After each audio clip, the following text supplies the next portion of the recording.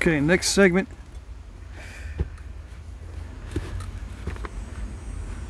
I'm not going to string these together because, I mean, I could make this 1 hour long video. I could make this video an hour long, string it together, but it would take probably 24 hours to upload it. So I try to keep these short, 30 minutes and under. I've always had that issue, except at my sister's house, where the Wi-Fi or the phone service is very slow. Here it's worse than it was back at my house in Texas.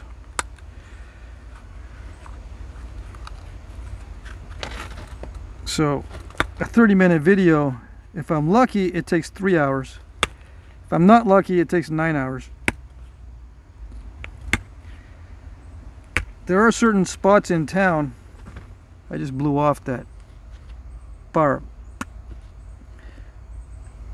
There are spots in town with better reception. It's still not too bad. It's still got most of its symmetry. There are spots in town with better reception than other spots. The towers are right here, right up on a hill, but I guess they're not that powerful.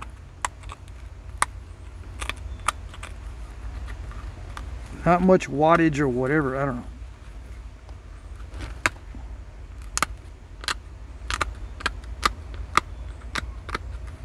So you can't see anything.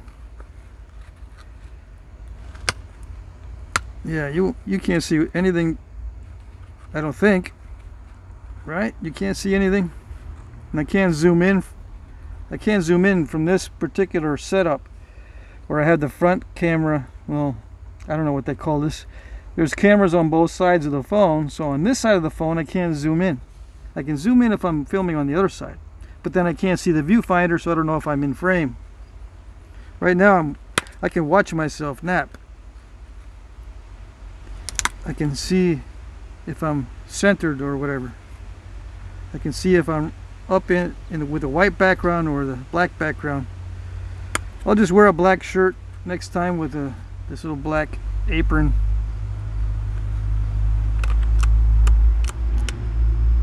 Yeah. You can't see, so I'll just do this quickly.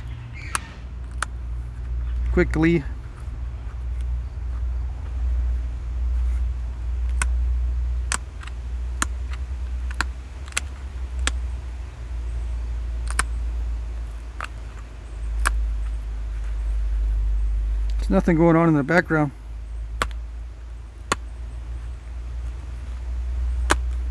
See, is there anything going on in the background? Right here, the neighbor's car. Sometimes you can see him fiddling around over there. There's a compost pile. It's just out of frame. And there's a lot of wildlife that come around at night. Can't see it right now. Just out of frame, barely out of frame. Yeah, he must have excellent food available, because we have a compost pile too out back, but the animals don't like coming around ours. They go to the neighbors. He's got better food over there. Apparently.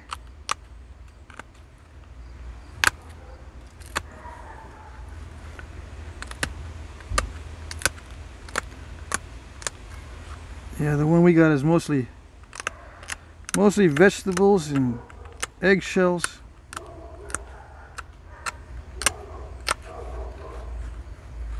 Probably not that appetizing.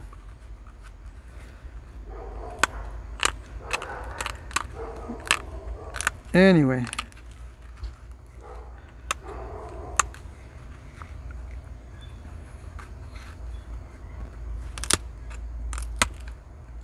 Hold on. Almost there. Almost can show you where I'm at. This won't be a very long video. I'm not going to torture you with this view forever.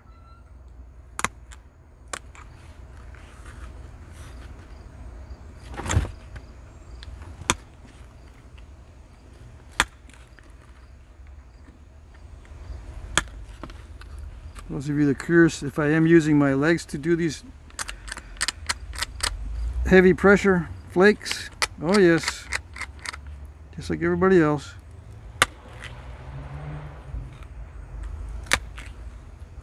I don't like the setup though. I don't like this this particular technique all that much.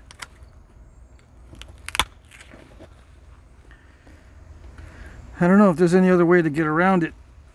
I'd like to be able to do pressure flaking in some other way.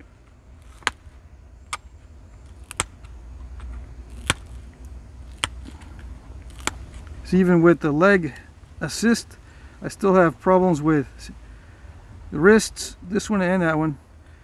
For some reason, it's still in an odd angle.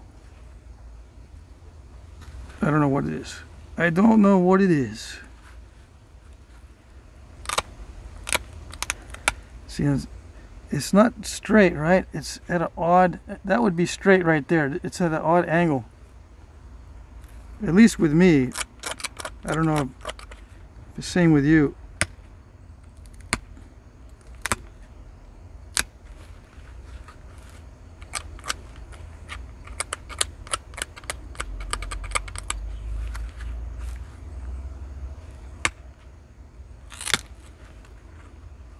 If I try to, I can't straighten it out. And if I have a curved flaker that can straighten my wrist out, straighten it out like that. Yeah, the natural wrist angle is right there, but I'm always like this.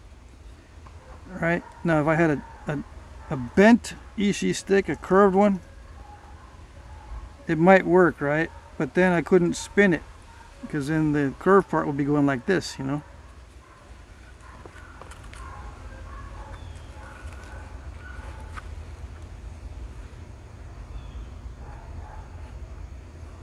Should I continue? Is this good enough?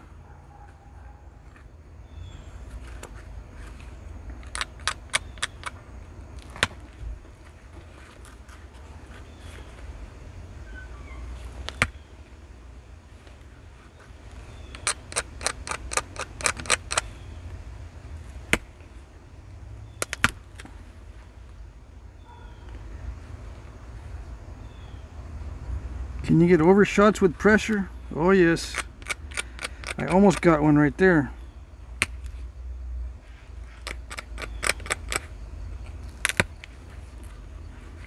Anyway, I will show you a regular view, close up, of the floor tile knapping, and with natural tools, just so you can see. Just so you can see the misery up close. How miserable it is to knap this stuff with natural tools. And if you think you'll be doing this when the shaving cream hits the fan and you're trying to survive, I don't think we have to worry about making these out of stone, okay, or out of floor tile. I don't think it'll get that desperate. Not when there's a bunch of other things laying around like glass bottles.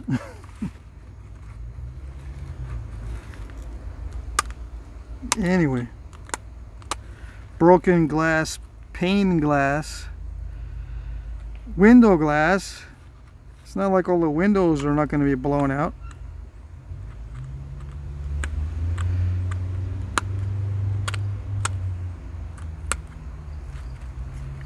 Let's see, I'm trying to set up for blasting through a step fracture that you can't see. I'm not going to show you. Might have to, just to show you that I'm failing.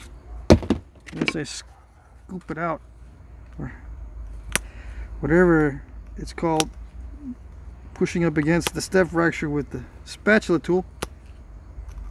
Won't be able to see it now.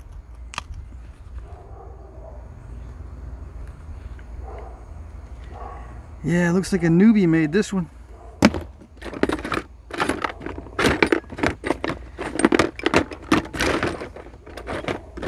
Oh, that's right. I sold all my I sold all my other pressure flakers and this one's already getting dull. Yeah, I need to make like 4 more of these EC stick pressure flakers with thinner tips.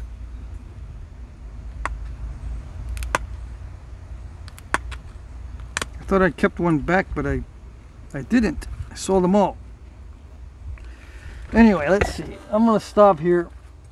This is a Levana point, okay? Levana point made of natural Vermont floor tile. Actually, I bought this in New Hampshire. New Hampshire floor tile. Natural. Levana. Step fracture I had was right there. Actually, there were 2. So I just pushed on them and with the spatula tool. But it's getting really worn down. That's about as worn as it gets. I need to put a new nail in there. Can you hear me? Let's see. Can you hear me now? So that's it. The base is thinned down enough to stick it into a haft. Alright, we got thinning flakes. It will thin from the base, and yes, you can make a Clovis from it, or with it, if you make it small, because it's not that thick. Alright? Let's see.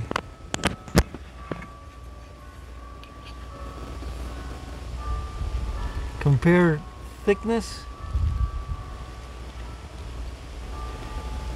Can we compare? Ah, there it goes. I'm like a 32nd of an inch under on each side. Yeah, something like that. Still kind of thick. I've made thinner ones on video. Now what's cool about this, and I haven't really explored it, but you can dye this material different colors. You can dip them in dye, and since it's porous, it'll absorb the color. Right? So maybe I'll explore some of that. Dip them in. You can dip this in black dye or red dye or even blue. Whatever you need, whatever you want. You can paint on it. So it doesn't have to always be this dull gray or this reddish color or a tan color. You can dye these. Yeah. Alright. I didn't do any edge work except for regularizing the edge. And what kind of edge work can be done? Serrations, little flaking, bevel flaking, median ridge development. Let's see what else. You know, anything you can put on a regular stone that doesn't require a lot of consistency. Why do I say that? Is because the platforms on this stuff are not very strong, so pushing on them to develop a lot of power to run a long narrow flake is difficult because the platforms are not strong on this type of material, so they crush. So when you want to push off a long flake, you need a big old platform. And usually you can get maybe 1 or 2, let's say 1 every 1/4 inch. But when you get tighter than that, it's hard to run longer ones. Well, you'll see. I haven't really gone into detail about consistent parallel flaking. I don't nap that way, so I never went into that. But I keep getting questions and questions and questions, and people are narrowing down the areas I haven't covered, and they're swamping me with questions in those little narrow areas. Okay? So yeah, that's it for now.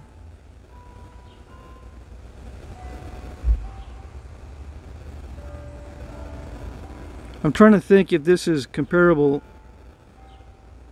to the ones I've done before. I think this is exactly the same type I've done in my other videos. Yeah. It feels the same way now. I won't know for sure until I try to thin it down a lot. But it feels like it's the same stuff. Okay, that's it. Alright, I changed the view and I'm going to see what I can do about finishing this out with some pressure to refine the edges. There's not much that needs to be done, but I'm going to do another pass just so I can round out this segment. Okay.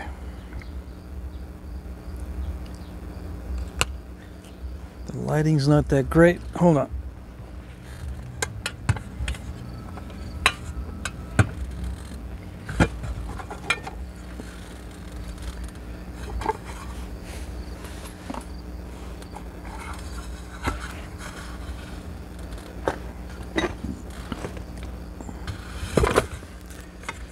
Nope, not gonna do it. Is it gonna do it? Okay.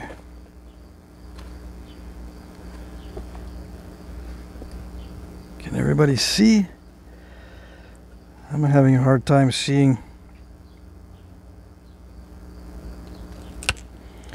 A lot of this pressure flicking didn't even show up in the last video or in the last little piece.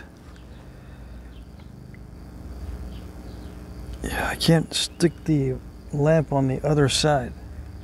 This side's not doing me much good.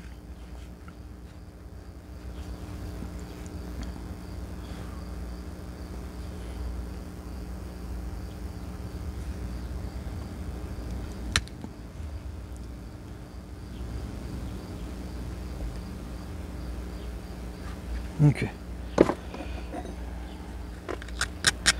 A little bit too delicate to run long flakes, so I'm going to grind it way down. You can run long flakes on this, relatively speaking. I've seen it done, I haven't really worked on this in a while. This type of material, this floor tile. Actually, the finer abrader works better than the really coarse abrader. It takes more of the edge off. For some reason, the coarse abrader makes quicker work of the very beginning of the abrading, but to really get down to the dulling, the finer grit works better.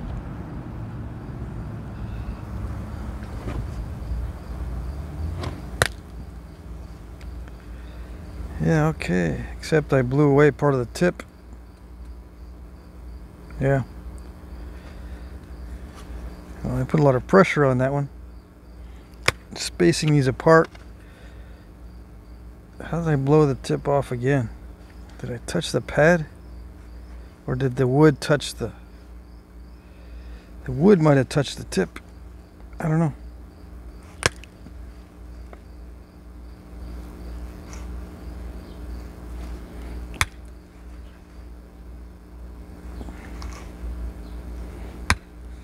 No, come on.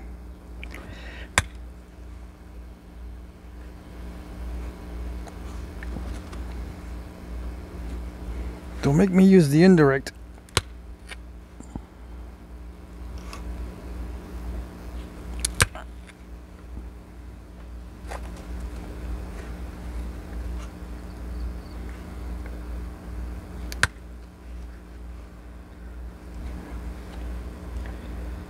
Yeah, it's either too much or too little.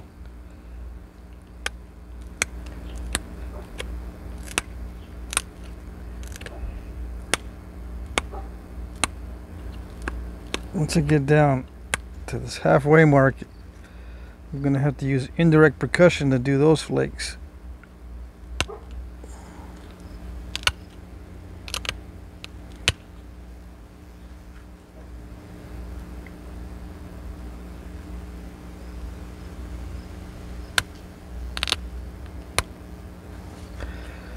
Yeah, you guys encountering this too? I'm forgetting how easy it is to snap the tips off on this stuff. So forget that. I'm not going to mess with it. I'm going to maybe thin it down a little bit, but then I'm going to call it quits. and then reset my brain and make another one from scratch. We're trying to remember that it's very, very easy to snap off the thin areas and then get readjusted to the floor tile after making a few more. But I'm not going to do it off camera. Usually, you know, I do the prep off camera, but I can't do anything off camera other than something that takes me 20 minutes because I've got a lot of stuff to do. A lot of projects.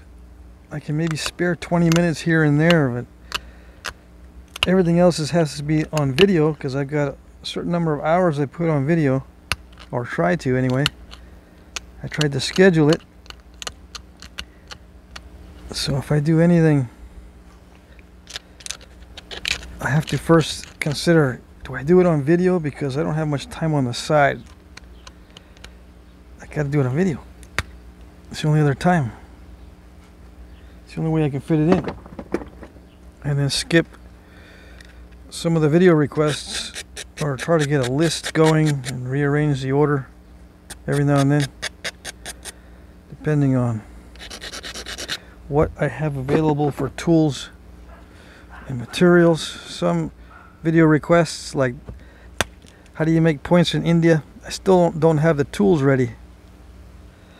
It's a whole different tool set for the way they make arrowheads in India. I gotta make that tool set. They don't use any of our methods at all. None of them.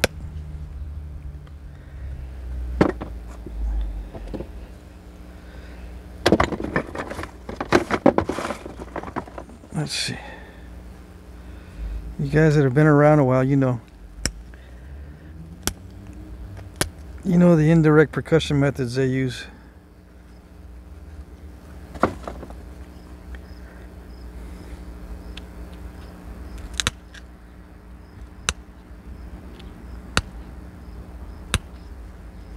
So I can't demonstrate that yet because I gotta make the tool set.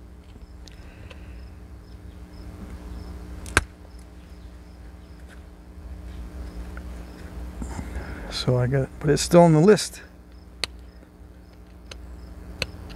Gotta prioritize it. I can do the floor tile quickly, but the floor tile is a whole nother ball game. It's a whole nother world that I've been neglecting for a while because I figure I got enough videos on them. I can just point people to the videos, but I haven't done any natural tools on floor tile. So here I go. I gotta delve back into the floor tile. Start with the modern tools because there's no maintenance basically on the modern tools. Very minimal. I just did maintenance right now. It took me maybe 15 to 20 minutes, whereas if I were to do maintenance on my natural tools it would take me an hour and 15 minutes. Why? Why does it take so long when you can just sand it down real easy? It's because you have to be very careful and make sure that the natural tool is consistent material. Sometimes I sand right through the hard part of the antler into the pith, and I didn't even know I was that close to the pith. So there I go. I got to go look through the antler I have for another piece, and then sand that one down. Is that one solid, or did I hit the pith again? Or is that one somehow cracked? Is it cracked somewhere? Sometimes I come up with an antler that's cracked in a weird spot.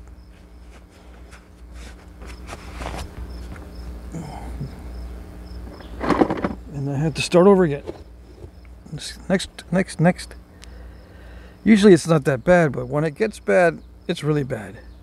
There are some days when there's no cooperation at all.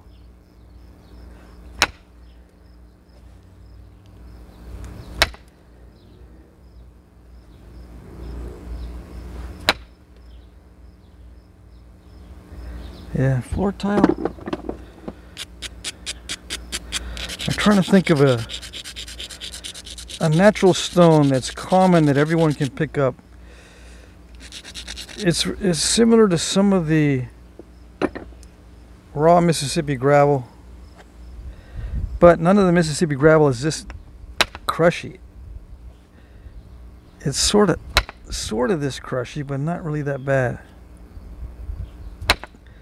And crushy means the edge crushes even though you abrade it a lot. It'll crush right when you need it not to on the floor tile. The floor tile will crush right when you need it not to crush.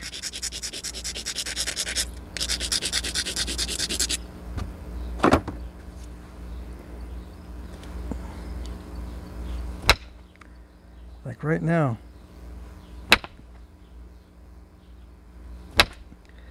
It's not releasing. I abrade it a lot and it will not release.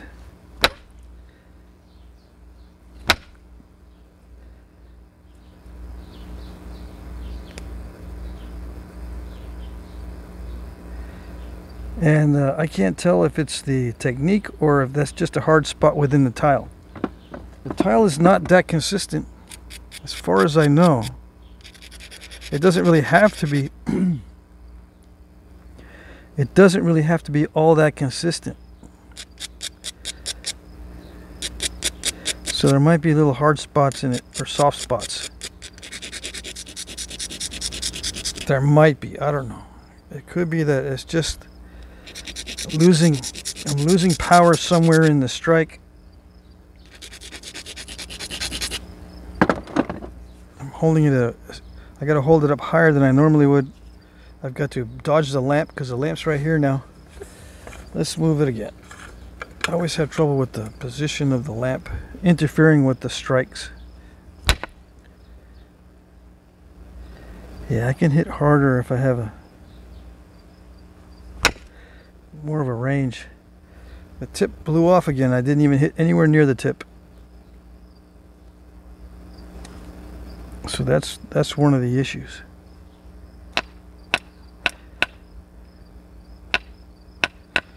So it's just part of learning what the issues are.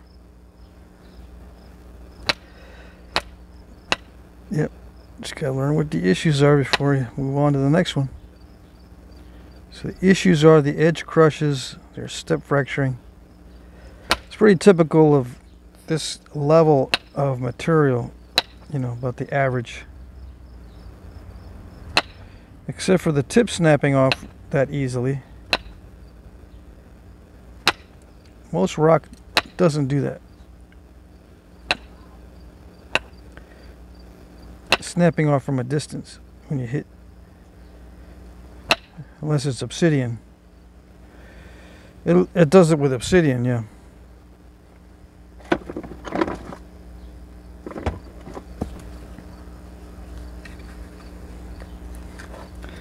And yeah, I was hitting that extremely hard. See if I can push off. Yeah, it's easy to push off from a step fracture. Much easier than stone. Yeah. So there is that little benefit.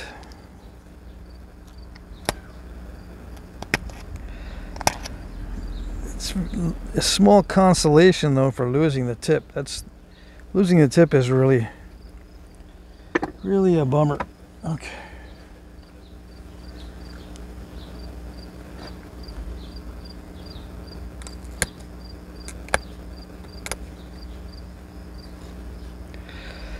Can you hunt with floor tile? I've been asked that so many times. I keep answering yes, yes, yes, yes. I don't know, I think I've answered yes to that about 50 times and it's still, can you hunt with it? Yes. Yeah, but can you hunt with it? Yes. But you know, if you go hunting, can you use it? Yes. I got hunting arrows. Can I use these arrowheads with floor tile? Yeah.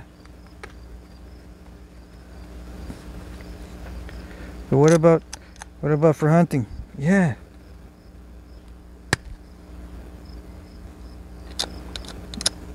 Gets to the point where, hey man, tell your buddies. Yeah, this is like average so-so quality chert. It doesn't hold an edge that great, but it holds an edge for one shot, you know. And a lot of times that's all it is, a one shot deal. These are one shot deals. Even with stone, you know, it gets dull after one shot, and you have to resharpen if it doesn't break. So yeah, for one shot deals, this will work. Sure it works for hunting, dude? Yeah, works. It works.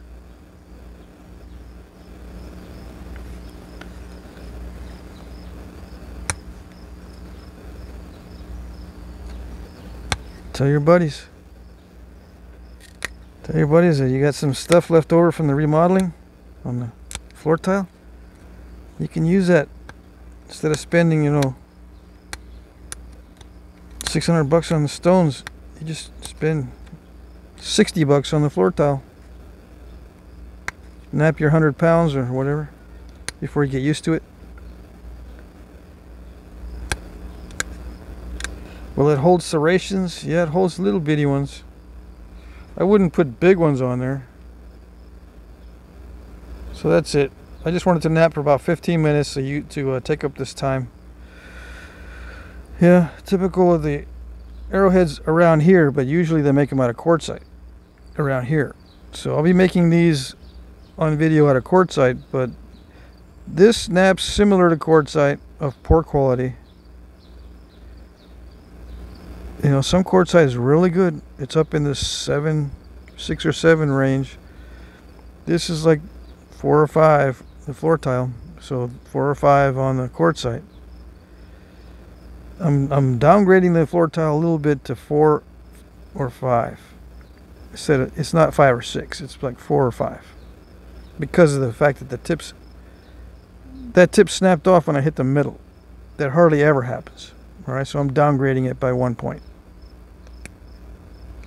But I'm not going to downgrade it by 2 points because you can push off on some of these step fractures pretty easily. Get rid of them.